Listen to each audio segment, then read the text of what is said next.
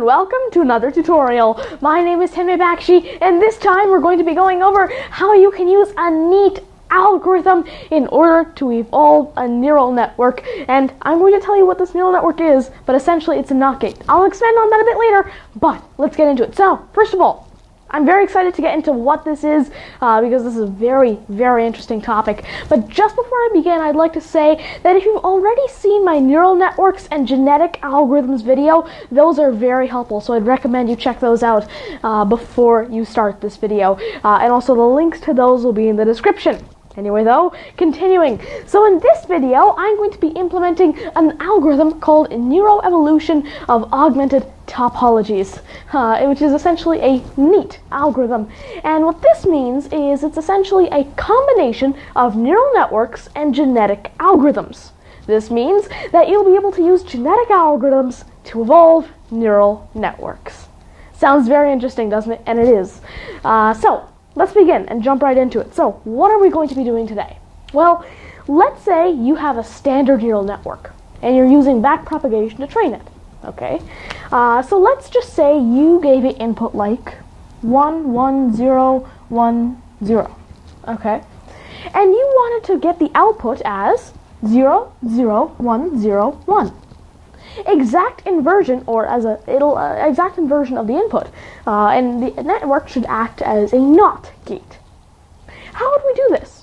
Well, essentially, of course, you give it a lot of examples, and you would then put these, through the neural network, backpropagate for hours, for a long, long time, until it was eventually done training and reached a sufficiently low error rate.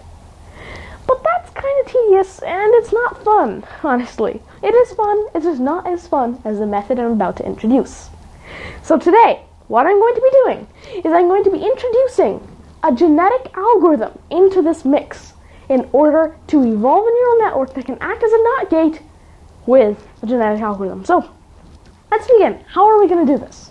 Well, essentially the plan is that we can go online, and first of all, this is built in Python using the neat Python library, and so of course that's actually a library created by Code Reclaimers, and so they've created a library called NeatPython, which allows you to essentially use genetic algorithms to evolve neural networks. So, continuing though, so our plan is, what we're going to do, is we're going to use an online combination generator.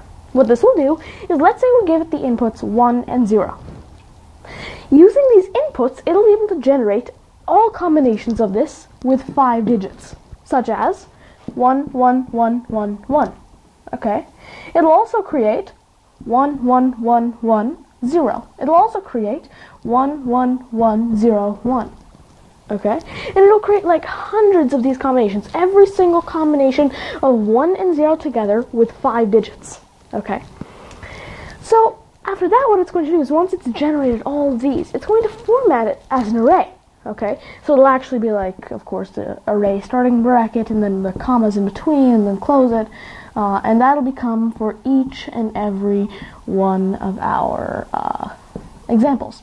And of course, there would actually be like hundreds of these, and so there are hundreds of these arrays, and we're going to put this into one big multi-dimensional array. And so what this will allow us to do is this will act as our inputs.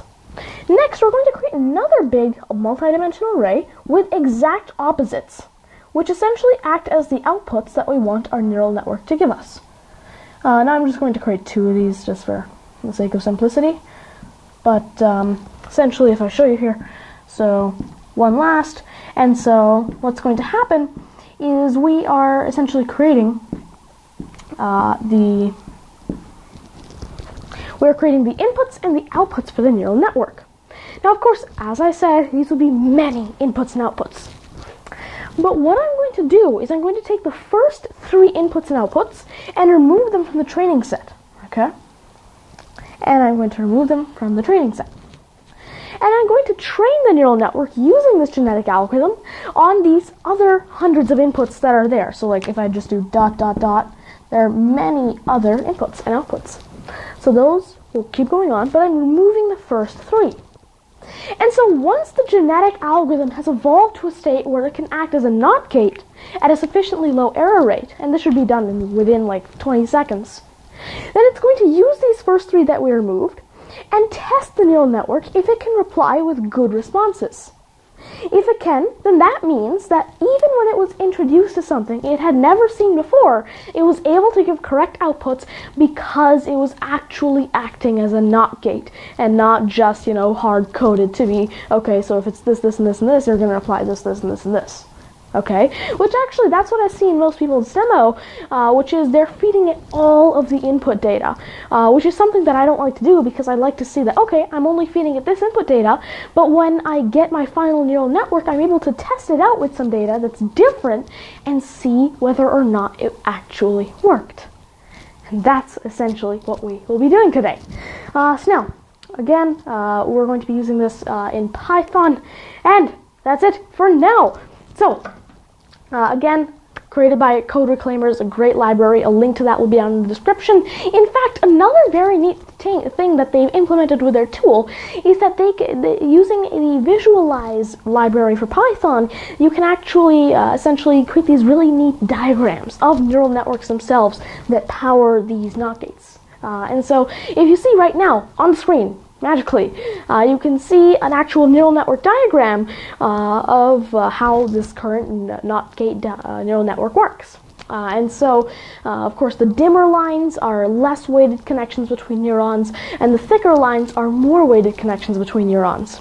And on the top, as you can see, you should be able to see 0, 1, 2, 3, and 4 neurons, which are the 5 input neurons.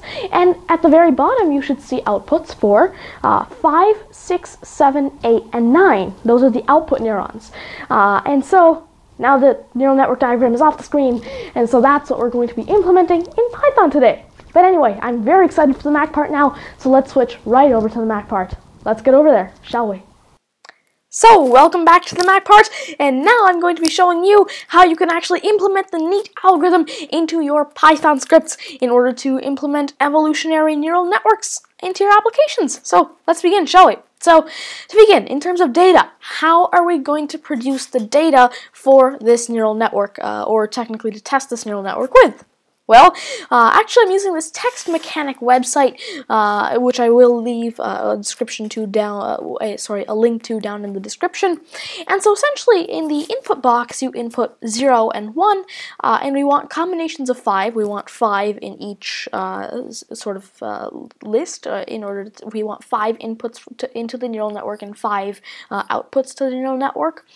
And once that's done, once we have that, so it's actually telling us though that we're going to produce 32 sets, and of course we want to repeat objects. We're going to prefix these sets with an opening square bracket over here, and we're going to suffix them with a closing square bracket. We're going to delimit them, each object with a comma, and we're going to join each set with a comma as well. Now what this is going to allow us to do is essentially, watch this, right as I click generate combinations, as you can see, it creates this huge array of 5-digit, of course, repeated strings of, arrays of 1s and 0s. Now, watch this. You see the first two over here are 0, 0, 0, 0, 0, all zeros, and 0, 0, 0, 0, 1.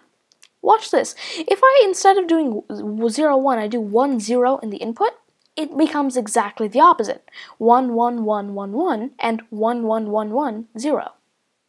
And so what this allows us to do is, first of all, let's just say we take this and we put this into our inputs. And so as you can see, I'm going to copy this, and if I nano my script here, you can see I've already put in these inputs.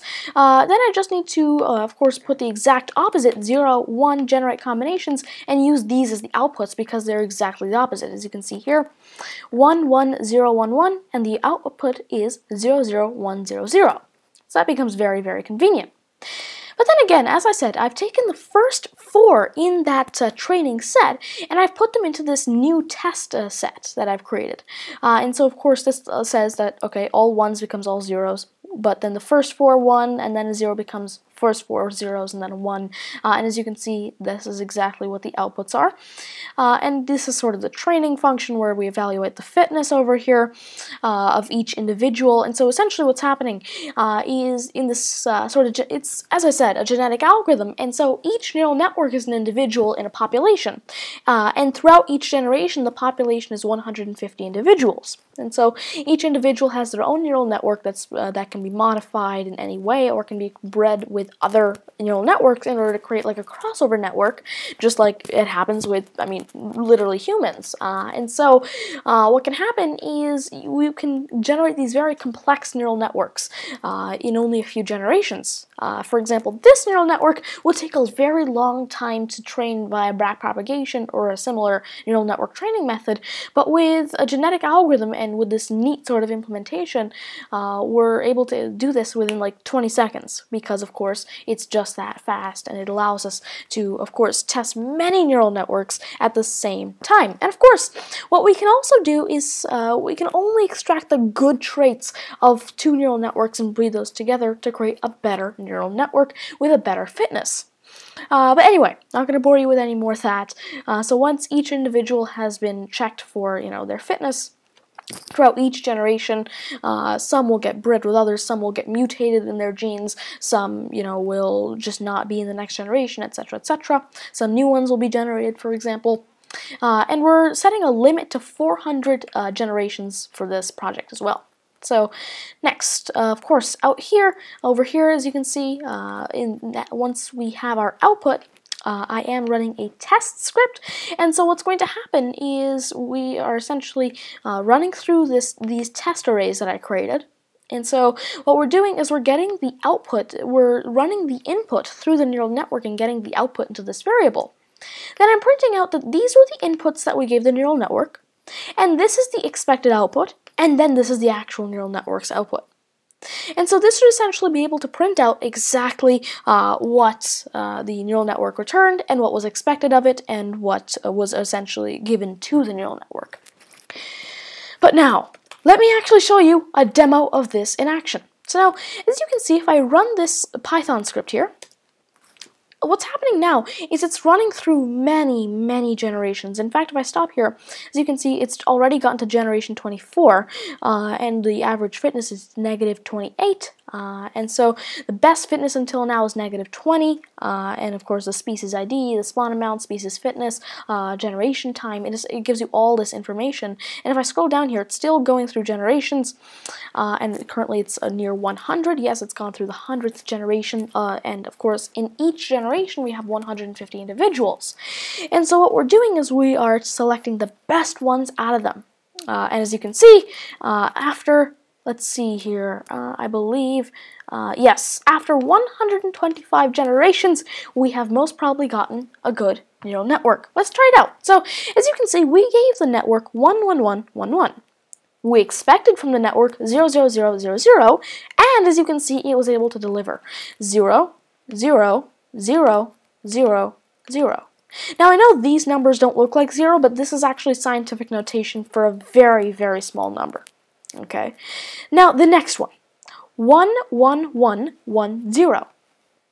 Let's try this. So the expected value was 00001.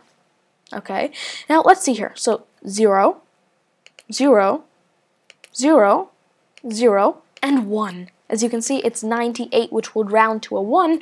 And of course, another thing is that the reason it's not able to actually get to 0 is because, of course, well, I mean, a neural network cannot mathematically get to 0 because if you think about it, with division and multiplication, you can't really get to a 0. Even if you were to divide a number infinitely by 2 and you were to keep having it, you would always get a smaller and smaller number infinitely. You would just never get 0. That's impossible. And so, continuing though, enough about that mathematical stuff. So, continuing. So next, we gave the network 11101. We expected 00010. Let's see what the network gave us. 0, 0, 0, 1, and 0. As you can see, the network was able to give us that correct output.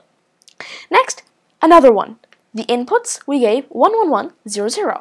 We expected from the network 00011. And the neural network gave us 0, 0, 0, 1, 1. And that is how a neat algorithm can be implemented to actually it can, as I was saying though, it can be implemented to create a NOT gate, or simulate a NOT gate, or approximate a NOT gate. And so, now, another thing though, before I continue, so now, this program is also able to generate very neat visualizations of the neural network itself, as you saw during my whiteboard part. Now, if I actually run that visualize Python script, what's going to happen is it's generated an SVG file of that. If I open that up here, it's created a SVG file, one of those vector graphic files of the image. So if I go here, of the neural network, sorry. So if I go here, this is the neural network in its entirety. I can actually open this up with Google Chrome and you'll be able to see it much better. And so as you can see, this is a visualization of our new neural network. And so as you can see here, these gray boxes indicate input neurons, where we have, so we have the 0th input neuron, the first input neuron, second, third, and fourth. These are 5 input neurons for the 5 bits that we're giving it. Then we also have the 5th output neuron, these blue ones are output neurons, and so we have the 5th, the 6th, the 7th, the 8th over here, and the 9th. What this allows us to do is essentially see how all these connections are forming and essentially how the neural network is able to work to achieve the result. Now, of course, this isn't your average feed-forward neural network. This is actually a special type of, not special necessarily, it's still a feed-forward, but it's essentially, some neurons are connected to others, some have multiple connections, some have no connections, and it's actually quite interesting to see what sort of nice shapes it can generate and what types of connections it can make to give you your correct output. And of course, if you were to change the config files to add more or less processing neurons or hidden neurons, and of course more or less like fitness threshold, for example, if you want it to be accurate to the very point, you can change that in the config, and of course you can get results that you'd like to achieve. But of course, that's going to be it for this video. Now, I know that didn't seem like much, but this was a demo of how you can actually use neat algorithms to, of course, evolve neural networks. But now I'd like to say that in the next part of this video, you'll be seeing a lot more, including an in-depth explanation of how this works in its entirety. And of course, again, a big shout out to CodeReclaimers for making this amazing Python library for implementing neat algorithms with Python. I actually haven't seen many neat algorithms implemented in really any language. There are, I think, 2 in Java, 2 in Python, and a few in C and C++, but not much apart from that. And so, of course, I am very excited to start implementing these, and you will be seeing a lot more soon, but that's going to have to be kept a surprise for now. Anyway though, I hope you enjoyed. If you did, please do leave a like down below. If you really like my content though, and you want to see more of it, please do consider subscribing to my YouTube channel, as it really does help out a lot. And of course, if you think this video could help anybody else that you know, please consider sharing the video as well. But if you have any suggestions, comments, or reviews, or even questions, you can leave them down in the comment section below, or you could email them to me at tadgymani@gmail.com, or tweet them to me at tadgymani. And of course, my contact information will be in the description as well. And in the more detailed explanation, you'll be getting the source code for this as well. Or, you know what, just in this video, in the description, you'll be able to see the source code of this neat implementation. Anyway, though, thank you very much. That's going to be it for this video. Hope you enjoyed it. Thank you very much. Goodbye.